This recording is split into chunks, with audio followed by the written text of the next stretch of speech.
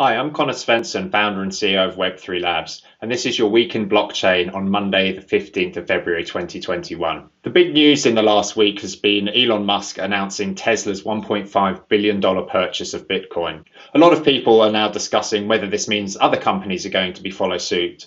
The Bitcoin market certainly rallied in the last 7 days off the back of this, but this bigger question certainly has some important ramifications for companies. Given that Tesla prides itself on being very forward-thinking and innovative, of course, for them it felt like a more logical thing to do to take this big punt. Of course, there are questions on the fact that the Bitcoin network uses a lot of power in order to run, which is doesn't directly correlate with the wider goals of Tesla about creating a greener environment. However, it is a sign of their faith in the actual cryptocurrency. But when we think about more established businesses, they are sitting on a lot of cash, and they have corporate treasury functions that are there for actually managing their cash and putting it into different sorts of investments.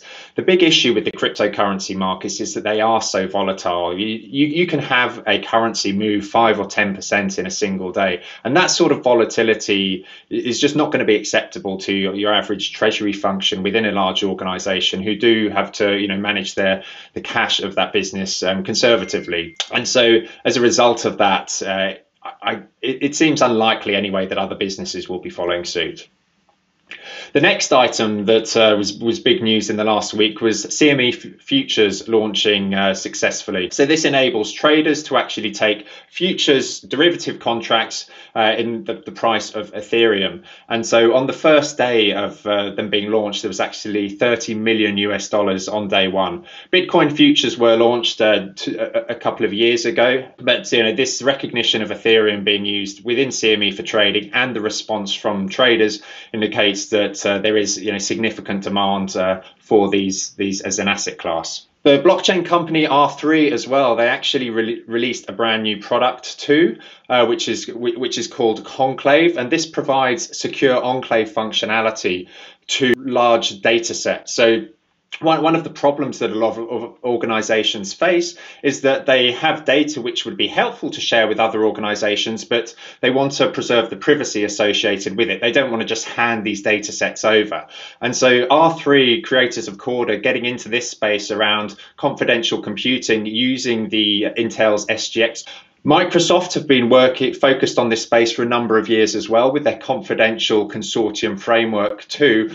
And so I think it's testament to the fact that there is a lot of potential corporate interest here because blockchain doesn't provide support for confidential data exchange.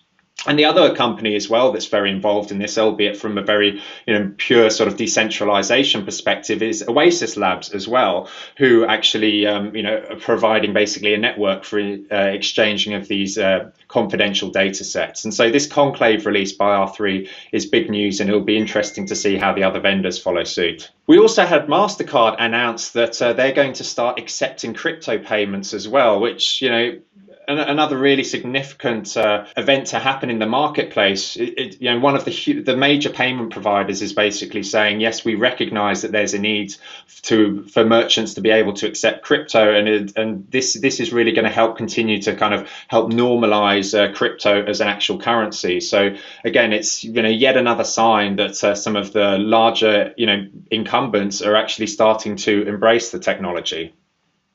Moving more into the decentralized world as well, the MetaMask wallet, which provides a wallet for transacting with Ethereum networks. It's something that's very widely used for people who actually want to interact with blockchain applications on the Ethereum blockchain.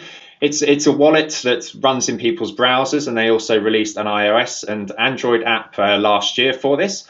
But the key challenge with these technologies always is how they actually make money. And MetaMask in the last few months seems to have managed to overcome that hurdle. And in this week, it's been reported that they are making actually over 100,000 USD a day with their token swap functionality. And so what this provides is people have this MetaMask wallet on their phone or on their computer, and what they can do is that they can exchange tokens they have of one specific blockchain asset for tokens of another blockchain asset. And MetaMask takes care of that by behind the scenes going off to decentralized exchanges, but from the point of view of the user, They don't see anything different there.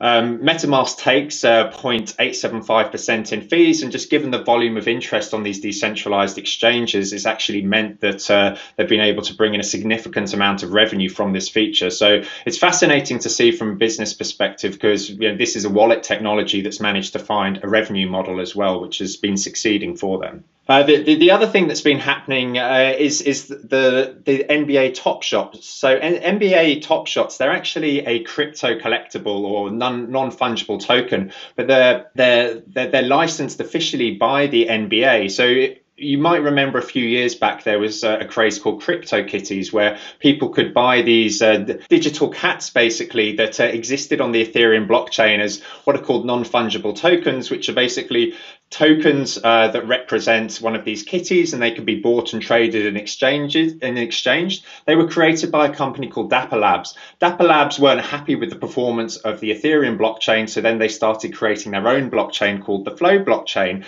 And then they got this tie-in with the NBA, and they created these NBA Top Shots, and the demand has been absolutely crazy for them. Last week they sold over $2.6 million worth in 30 minutes.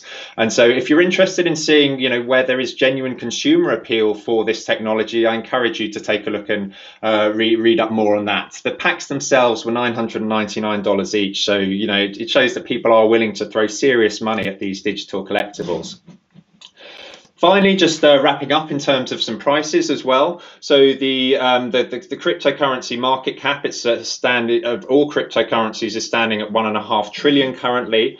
And then also the total value of crypto assets locked in DeFi is at 40.78 billion right now, which, these indicators, although we're not here to talk about cryptocurrency, they do talk to the overall adoption and interest in crypto assets and applications that are being built on top of cryptocurrency blockchain networks. So it's important that we highlight these each week. So hopefully you found this brief update useful. I plan to start doing these every week. So if you like it, please do, give it a thumbs up. Also, if you have any comments as well, I want to keep this brief, but I want to make it very helpful so that people can actually see, significant things that are happening in the world of business and blockchain that actually intersect and show how this new world is moving forward. Thanks, and I'll see you in a week's time.